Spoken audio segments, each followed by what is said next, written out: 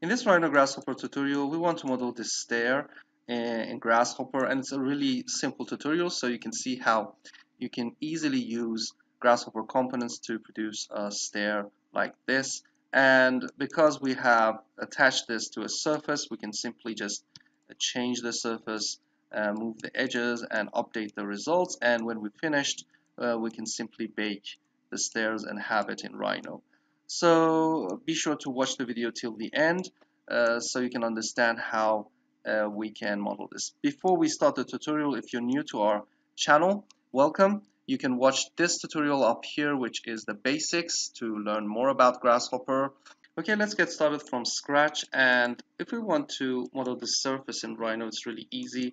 What I have used is to draw a line. Assume that we have a line. You can use the Shift key to use the Ortho command and draw it in a direction. Let's just bring this up. And what I want to do is to draw another line like this, a polyline basically, like this, to make the curve and the NURBS curve from that polyline. Then we will make the surface and go into Grasshopper. So we can just draw something like this. Remember, you have to be using the near snap here, so we can move on this line, and then we want to bring it down. So I'm going to go in here and use the control key, and by pressing the control key and clicking, I can bring it down. And then we can click this again. We can go to the end, use the control key, come down, and go to here to snap it on the same height. Okay, now I want to move this in a little bit in the Y direction, and now we can select this, go to the curve section, and use this tool, which is will produce a curve, a NURBS curve from a polyline. So I'm going to use this one, and you can see that you can produce a NURBS curve from that. You can also change that into the curve type into interpolated, but this is not what we want. We can simply use that control point and hit the enter key and delete the polyline. Okay, so we have this two set of lines and a curve, and now we have to bring this into Grasshopper. So I'm going to go to the params menu, use a curve, and I have used the bifocals plugin so you can see what I'm showing you, and right click, set multiple curves, and set this to these curves. Okay, now we want to make the surface, so I'm going to use the loft command and connect these curves together, and we can move it if we want to change the final results. Remember, you can click on the curve and move the control points if you want to change the surface. And now what we have to do is to produce a set of curves on this surface, which are the steps. I'm going to go to the intersection and mathematical and use this contour tool. So we have a tutorial about contour. If you don't know and want to know more about this command, I will put it up here. Be sure to watch it if you want to make something nice on a door, and it's a good tutorial. Okay, so we want to make a contour of this shape, which is the loft surface. The point we want to get started is basically the first point of this curve. So I'm going to go to the sets, use the list item, and pick up the first curve. It can be this curve or this one, doesn't matter. If we zoom in, we will have both. And we can go to the curve section and use this point on curve to select the start. So this will be the start of the contour, and now we have to give this the direction. The direction is the Y, so I'm going to give this a Y direction, a unit Y, and now we have to give it a distance. So let's just type a number. It's based on your project, so remember you have to check this out and change the number if you want. Okay, so this number is basically the width of the step. It's going to extrude it, so we will always have steps with this width. So what we want to do is to go and make an offset. So I'm going to use an offset, and you have to use the offset curve from the Grasshopper components, and we can give these contours to the curve. And if you see this, some of them are going to go up and some of them are going to go down. What we can do is to change the plane. The offset of this plane is simply an XZ plane, right? It can go up and down. So I'm going to give an XZ plane to the plane, and you can see it's going to fix this. If you want to give it up direction, you can go to distance, expression, and type a -x. Remember, you can just make a negative direction for the offset.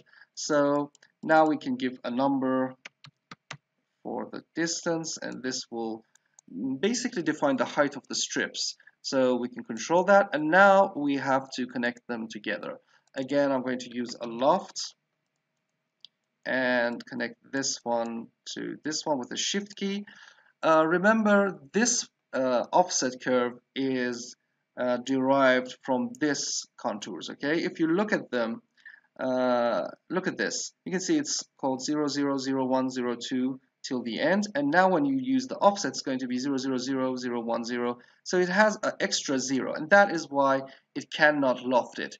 So we have talked about flatten graph, simplify in this tutorial. So watch it if you want to know why. But for now, we can just simplify this one and this one. That means that we don't want to know which one is the next and which one was first. And you can see that it's going to loft them. That's really easy. And at the end, the last step is going to extrude them, EX, in the Y direction, and exactly the same. You can also use that if you want to for another project, but in this tutorial, because we want to make stairs, we can simply give the same number of the contour to put them together, just exactly the same width, and you can increase this number to put them like that.